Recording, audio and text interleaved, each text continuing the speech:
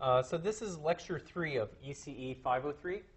So what we just seen in the previous two lectures, in lecture 1 we saw the high-level motivation for why we're using, why we care about DSP, about discrete time signals and systems, and how it relates to our world today.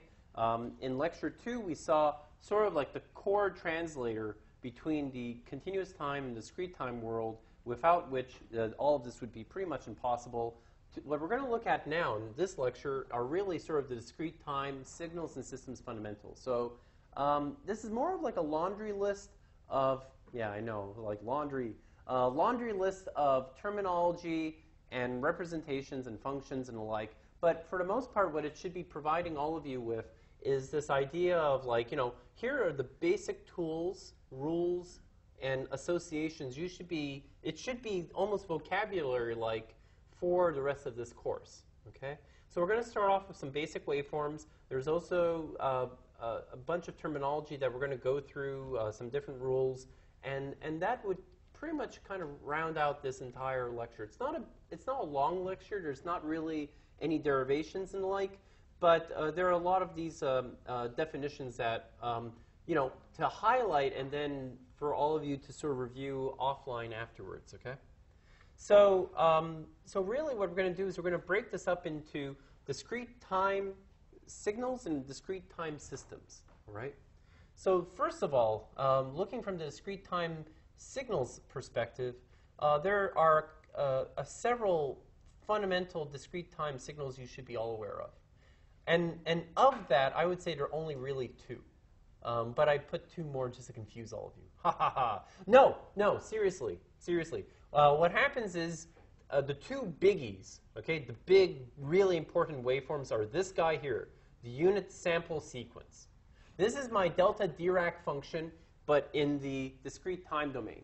So this guy, I can design almost any other discrete time waveform. I just have to sum up lots of these guys with different amplitude values to create any waveform that my heart desires.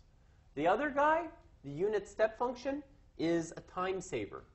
Because with that guy, you can create, like, well, step functions. You can create rectangular wave functions. You can create different patterns over long number of samples just based off of the unit step signal. The other two I don't see as much, but I would still suggest that you're aware of them. One is the unit ramp function. So the unit ramp function, what it does is essentially just progressively and steadily builds in regular increments. Basically, it's a collection of those unit sample sequences, like one after another, but it's steadily increasing, like doubling and tripling and quadrupling. So it has this kind of linear characteristic. And the other guy, the exponential signal, on the other hand, is different in the sense that essentially it assumes a characteristic of an exponential function, but is a discrete time version of one.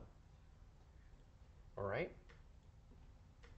So just, you know, just in terms of having in your vocabulary, in your tool chest, if you will, these four waveforms, okay?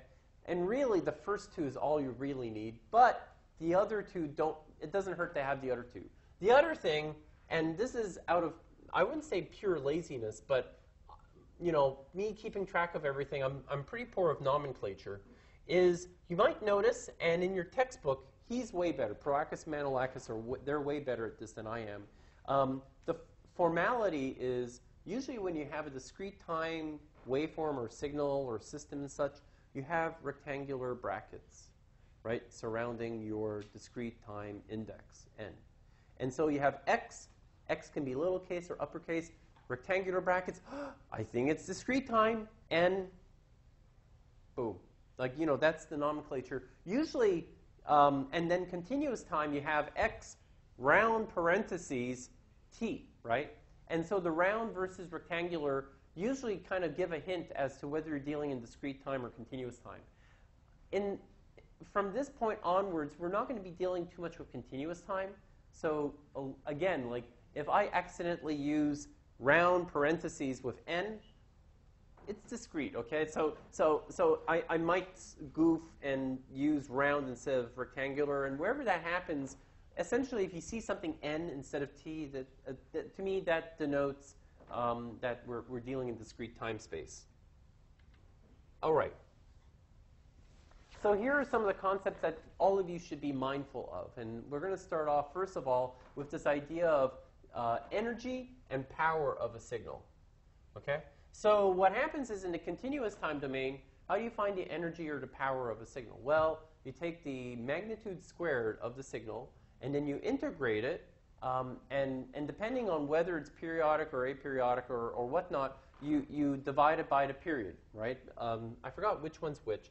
But essentially, signal energy and the power of a signal are both related with the exception of that normalization by the period.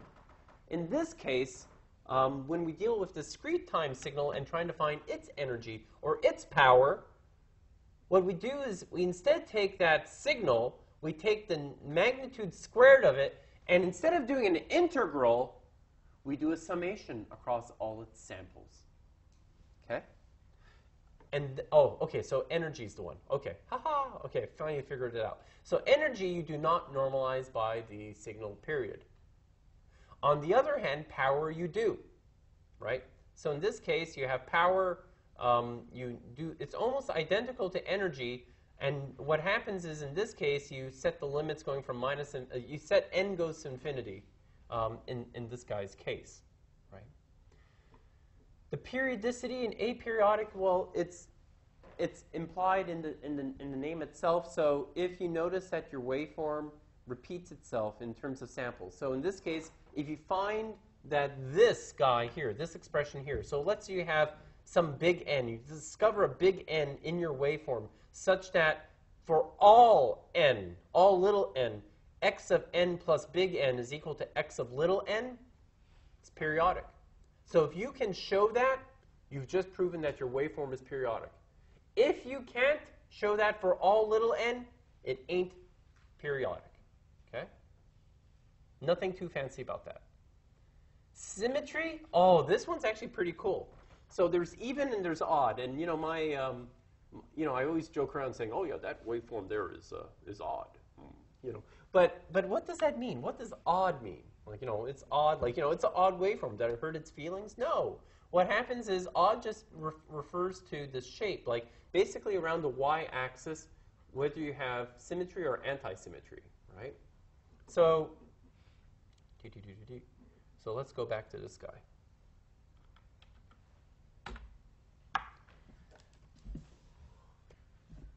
So first of all, if a waveform is even, okay,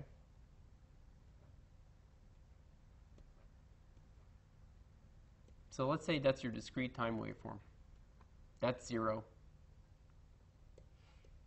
What happens is around the y-axis, okay, it's a little sloppy, you essentially have, identical stems on both sides of that y-axis, okay, from minus infinity to infinity. On the other hand, so this is even. For odd, it's a little different. For odd, what you've got is essentially, and it's impossible otherwise, you have nothing at the origin. And what you've got instead is, if you have this guy here, you kind of have the negative of that guy. You have that guy here, you have the negative of that guy, and so on and so forth. So what you essentially do is you have around the y-axis the negative of the other guy. So it's like it's anti-symmetric, right? So it's this guy over here. So basically, if you look at, well, let me go back to that diagram because I think that best describes it. So around the y-axis, if one point on the positive side, you find its matching point on the negative side, is exactly the same amplitude, but it's negative, and you have that for all points. So essentially, it's like anti-symmetric. It's like this. We call it odd. Okay? So that's the difference between even and odd. So that's why odd waveforms don't get their feelings hurt. I know, bad joke. I know, it's only 8:30. Everyone's like, enough of the jokes. Okay. This is actually, these next two guys are also kind of important because they will help us do convolution later on. So there's something called time shifting. So this is actually critically important for this course if you're going to do anything in terms of manipulating waveforms. So what time shifting is essentially I have a discrete time waveform. I want to shift it three time units, discrete time units forward, right? What do I do? That waveform, if it's x of n, and I want to advance it in time, would be x of n minus 3, such that you get this sort of property over here, right? We're going to see a lot of that in this course. So what we're going to have is we're going to have lots of delayed elements of different waveforms all summed together, and we're going to see this later on when we deal with something called delay elements. Time reflection, on the other hand, again, is almost like similar to even and odd, but we're not looking for symmetry. What instead we're doing is we use the y-axis and we rotate the waveform. We pivot the waveform around the y-axis. So, okay, maybe that requires a little bit of drawing too.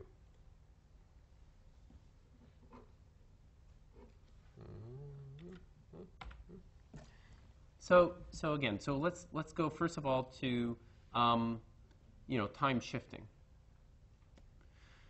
So if, let's say this is x of n. See, I'm using square, and then we have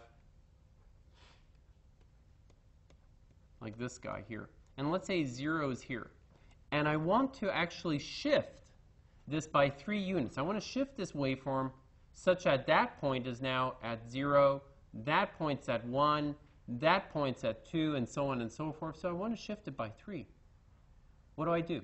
So I have essentially x n minus 3, and that will accomplish that time shifting, right? So let's say everything else here is 0, 0, 0, 0. So now what you've got is 0, 0, 0, 0, 0, 0, 0, and that's at 0, and then, and then we have this, we have this, we have this. So we get essentially the same waveform, but shifted by 3 elements, and it's represented by this guy here. On the other hand, if we want to do a flip around the y-axis, so let's say we have something that looks like this. So here's 0.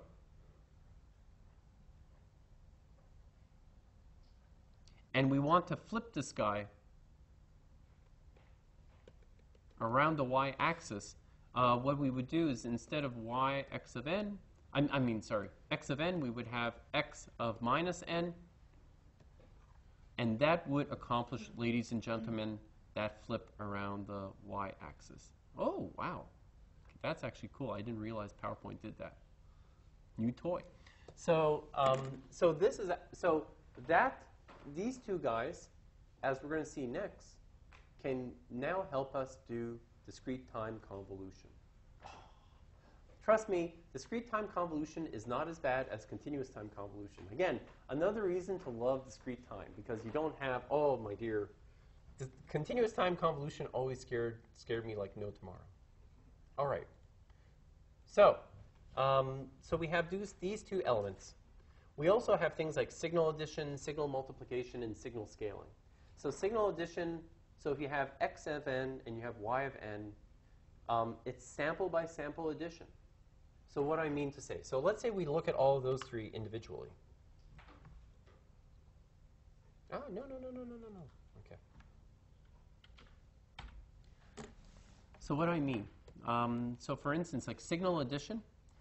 So let's say I have, going into this adder, I have 0, 0, 0, 1, 1, 1. And let's say this guy here is 1, 1, 0, 0, 0, 1. Okay? And let's say that's 0 and that's 0. So what would the addition of those two guys be equal to? 1, 1, 0, and then it would be 1, 1, and then 2, right? So basically what we would do is we would have matched these two, sum them together, sum them together, sum them together, sum them together, sum them together, and sum them together. So it's basically point-wise pairing, sum, and then that whatever time instant they're at, they still maintain that time instant, but it would be the sum of those two individual points. Multiplication, exact same deal. Multiplication is the exact same deal. So let's say we take that exact same waveform, but instead of adding them, we multiply them. What we end up getting is, what is 1 times 0? 0. What is 0 times 1? 0. What's 0 times 0? 0. 1 times 0? Bless you. 0. And same thing until we hit the 1, 1, and that's a 1. So multiplication of two waveforms would be pairwise, multiply, multiply, multiply, multiply, multiply, and assign that time value where both of them belong to. Last but not least is the scaling. If you take a single waveform, let's say we take this guy here, and I say, I want to scale everything by a factor of a. I multiply all the individual samples by a in order to scale it.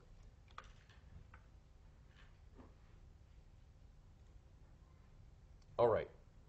So those are kind of the basic functions that we can use to manipulate and play with different discrete time signals. Now let's look at discrete time systems. And so we're kind of going back to what I was describing to before regarding this black box model. So discrete time system, when we have a filter, we have some processor, we have some sort of module that we feed in a signal and a signal pops out of it, what we do is, we like to look at it as some sort of black box, and we want to characterize that black box in terms of its operation.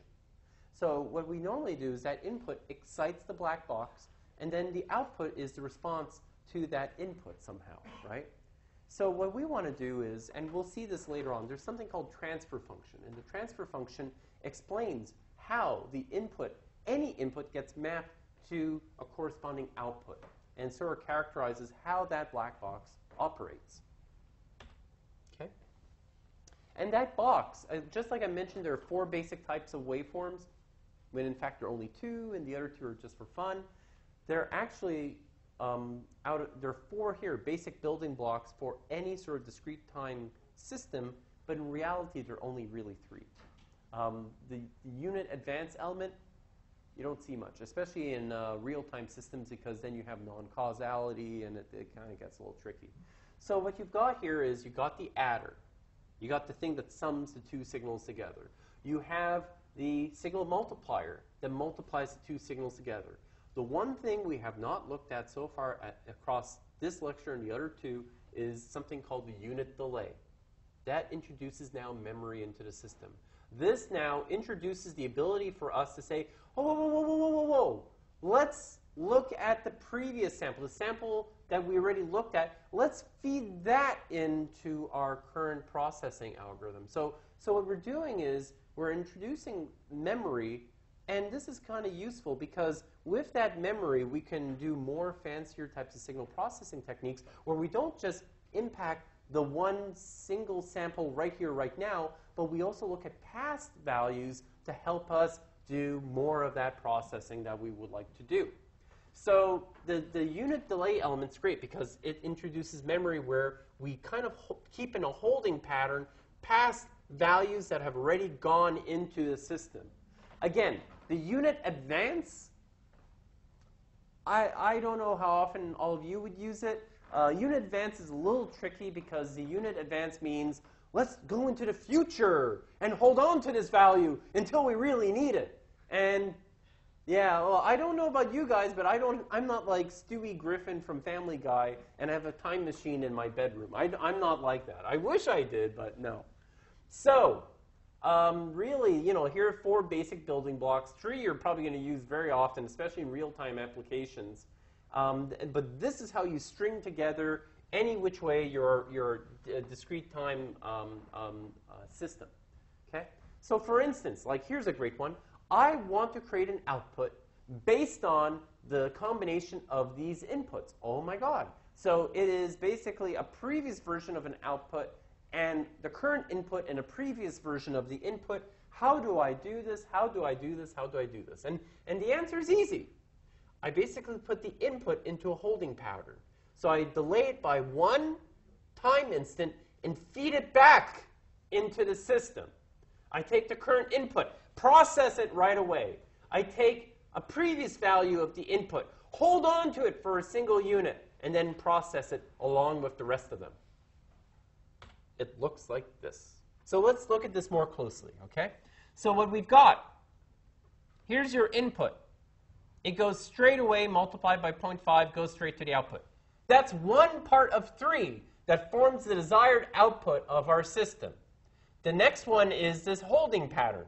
It's like, take the input, okay, 1 potato. Okay, now go straight to the output with this multiplicative factor. The thing you got to remember is that everything is traveling, theoretically, if it's made of copper or maybe fiber or whatever, it's traveling at the speed of light. It is instantaneous. Don't think that it's like a river and it's canoeing down towards the output. No, things are going essentially lightning fast. This last one, oh, I love this last one. Take output. Hold on to a value for one potato, 1 second, or 1 unit of time. Multiply by whatever the weight is, feed it back into this entire system, boom, you have the output that you want. So that's the beauty of the system. All you really need at the end of the day in this course are z minus 1s. Z minus 1, when you see z minus 1, you know it's a delay. When you see just z, it's that time advance thing that I don't know how to use in real life. And then you have pluses and x's and all that things together. Oh, it should be noted these little triangles with numbers above them, that's kind of like the shorthand for it's multiplying against a scalar, okay? So it's not multiplying against another waveform. Essentially, that's your amplifying term for that waveform. So in that case, the previous output value is weighed by 0.25. The input, the instantaneous input value, is weighed by 0.5. The last input value, delayed, right, is weighed by 0.5. All of that summed together to give us the desired output that we saw on the previous slide. Whew. Okay. So, a little bit of the classification. Okay, so there's the static and the dynamic. So one's memoryless, one has memory. One depends only on the current time instant. One depends on current and other instances of time of the entire input sequence. But that's nice. But this guy, time invariant versus time varying, as well as linearity and nonlinearity, are kind of really important because you're going to see throughout the rest of the course 3 key letters, LTI, right? Linear time invariant systems, right? So let's look at this piecemeal, and then we'll put together this concept of LTI, okay?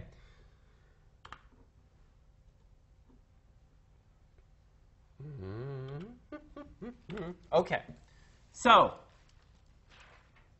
when something's time invariant, it means the following. So suppose I have a block, right? Some system. That's the black box. And I have x of n. And I have y of n. What time invariant means is that now if I have x of n plus some delay or minus some delay, I get a corresponding delayed output for all possible, if I have all these possible delayed inputs and I get the corresponding delayed outputs, then this system is time invariant. So essentially, if I feed in an input and I get an output, and then I feed in a delayed input, I should get the exact matching corresponding delayed output for all possible delays. That's time invariant. So that's part 1. Part 2. Part 2 is fantastic, okay? So that guy here, that's TI. Now, linearity is when we have, let's say, you have system, let's say you have your black box system, and you have x1. So that's signal x1, and it produces signal y1 at the output. Now, you feed in x2 of n, feed it into the same black box, and you get y2 at the output. Linearity says that if I have x1 of n plus x2 of n, and I feed it into the black box, out comes a monster. No, out comes out y1 plus y2 of n. So that is linearity. Now, the fun thing, the really cool thing, the LTI combines these two guys together. You're going to see this almost all the time in this course, is essentially if you have this and this. So let's say now you have x1 n plus n plus x2 n plus n, and you feed it into that black box. What you're going to get at the output is y1 n plus n plus y2 n plus n. Okay? So what happens is if you treat it individually, so what ends up happening is if you have individual systems and you feed y1 in, x1 in, you get y1, and it's the time invariant, and you do the same thing with x2, and you get y2, and it's time invariant, and when you add the two together and you feed into the same system, and you get the sum of the outputs, and they're also time invariant, you call it LTI. I think that's the punchline of this lecture, LTI. Okay, you can go home. No, not so fast. I have 2 more minutes with you guys. Ha ha ha. So, LTI. Here's the other thing, the causality and the non-causality. Causality just means we can't look to the future, right? It's like, in 5 minutes I'm going to get a cell phone call. No! So causality just means you can only look at inputs to your system at the present and in the past. You have no ability to look in the future. Non-causal, on the other hand, means you can look at the past, present, or future to create the desired instantaneous output value. But there's a difference. There's non-causal and there's anti-causal, just like antimatter and matter, right? So anti-causal means you're only looking to the future, right? And non-causal just means, hey, you're looking at future values, past values, whatever. You're definitely just not causal. Anti-causal is very specific. It's the opposite of causal. And lastly, there's stability. And stability just means if you design a system and you feed an input into it, you're absolutely certain that whichever input you feed into it, it does not become unbounded. It does not explode. All right? And then, of course, there's the definition of cascade versus parallel. So that's kind of implied. Because what you can do in discrete time systems is, let's say you don't want one filter or DSP or whatever, but you want 2 acting in series, right? We call it cascade. So let's say you want to filter out the noise of your speech signal, and then you want to enhance some of the frequencies in your speech signal. You have one filter, and then you have another filter lined up right after it. So signal goes in here, output goes as an input to the next system, and it produces a new output. You're cascading 2 operations. Parallel just means I'm taking the same input signal, working on it on 2 different processes, and then taking the outputs and summing them together. All right? Oh, okay, I already jumped the gun. I already talked about LTI systems. Ha, ha, ha. Okay, so we're moving along. The convolution sum. So let's just talk a little bit about this, okay? So the convolution sum is continuous time is very messy. So in the discrete time is actually quite nice. So the discrete time convolution sum is as follows. So what happens is, suppose I want to convolve this guy. Okay. So first of all, maybe as a quick question, how would I make this guy from those basic 4 waveforms? And the answer is the following. I would take basically a unit step function that starts at 0, and I would subtract from it a unit step function that's negated, so -1, unit step function. Actually, let me do this right. It looks very sloppy. So what I would do is essentially take this guy,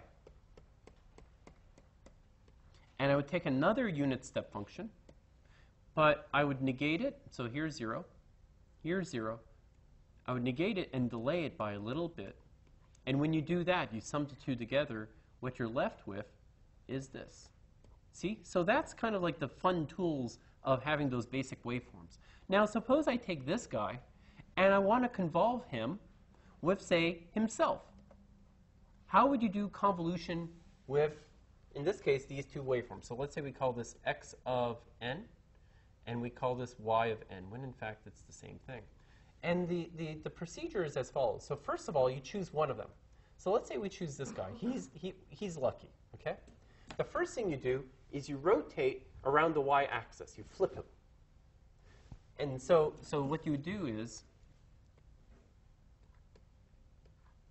you would get this, okay? Now what you do is you steadily, so remember that time shifting operation I was telling you guys about. What you do is you steadily take the two waveforms, multiply them, and then sum up all the samples multiplied with each other, and then assign it to that sampling time instant.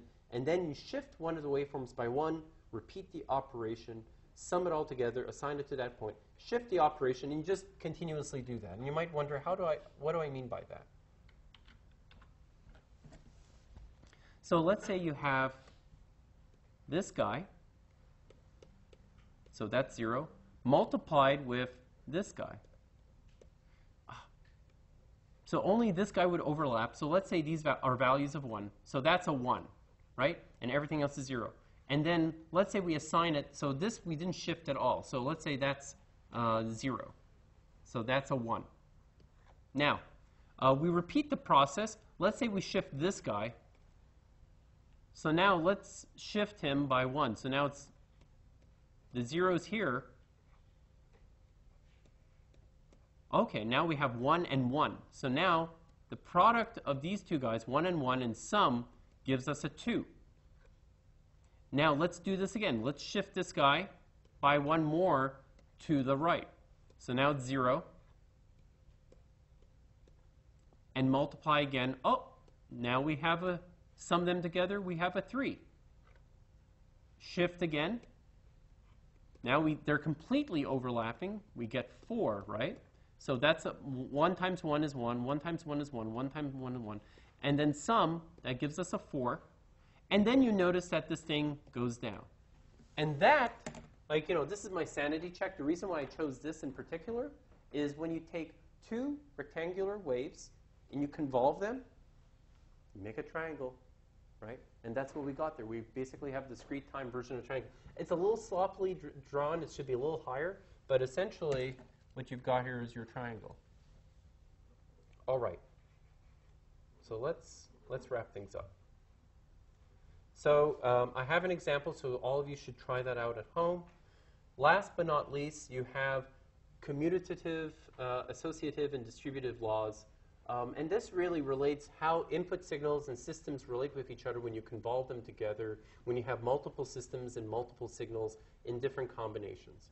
So what I would suggest doing as an exercise for all of you at home, in addition to trying out the convolution example I just tried, is to read sections 2.35, 2.36, 2.37. Again, I'll be posting the problem sets with solutions sometime tomorrow morning, okay? So I wish I could put it up tonight. I know all of you are really eager to get started, but I will post that online. And again, I hope to update the course syllabus with the necessary information for you guys so you can also reach the link. So with that, that concludes Lecture 3 of 503. Okay. So with that also, if you have any questions, let me know. I have office